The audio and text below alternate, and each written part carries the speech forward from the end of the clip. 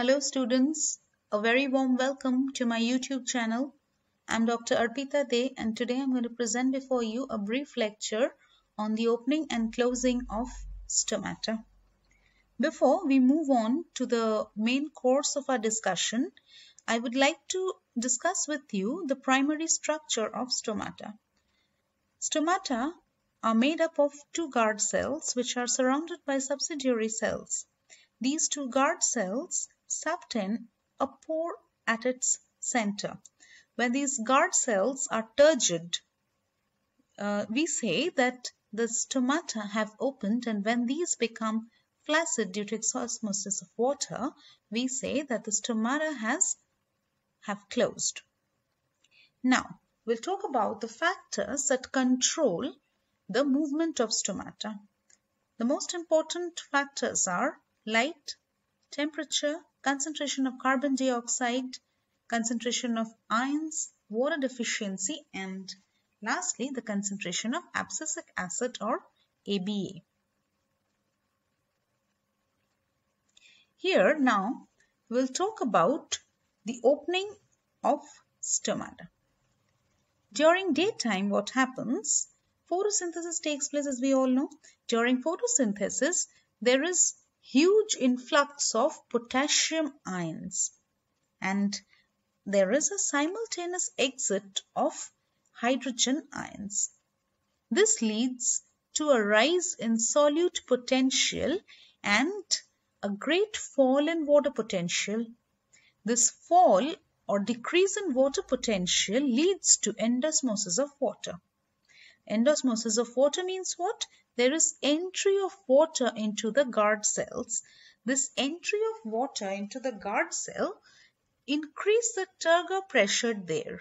This increase in turgor pressure in the guard cells make them turgid, and this results into opening of stomata.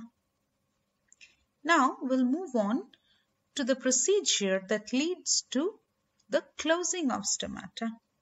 The process is just the reverse of that was happening during daytime. Here, during nighttime, what happens? There is a huge influx of hydrogen ions with simultaneous efflux of potassium ions. This leads to a decrease in solute potential and simultaneously leading to the rise in water potential. This rising water potential results in osmosis of water, that is, water exits the guard cells, making them absolutely flaccid. This decrease in turgor pressure leads to stomatal closure.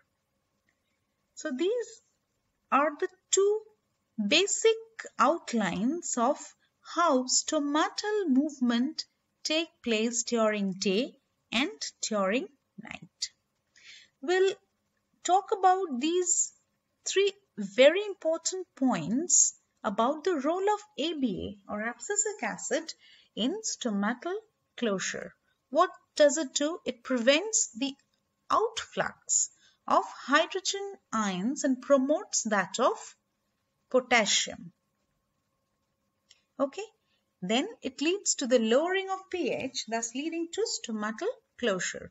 And finally, it also promotes the influx of calcium in cytosol from extracellular space, leading to stomatal closure.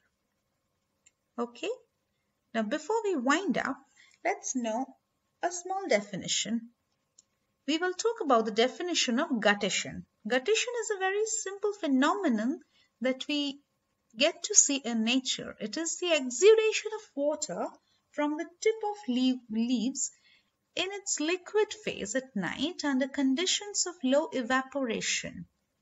Okay, it takes place through specialized pores called hydrothoids and is found to occur in various types of plants, for example, grasses, potato, tomato, and so on. It is mainly, remember the point, it is mainly the exudation of xylem sap. Okay. Thank you so much for your kind attention. If you find that this video is of help to you, then kindly hit the bell icon and subscribe my channel to get notified whenever there is a new video in my channel.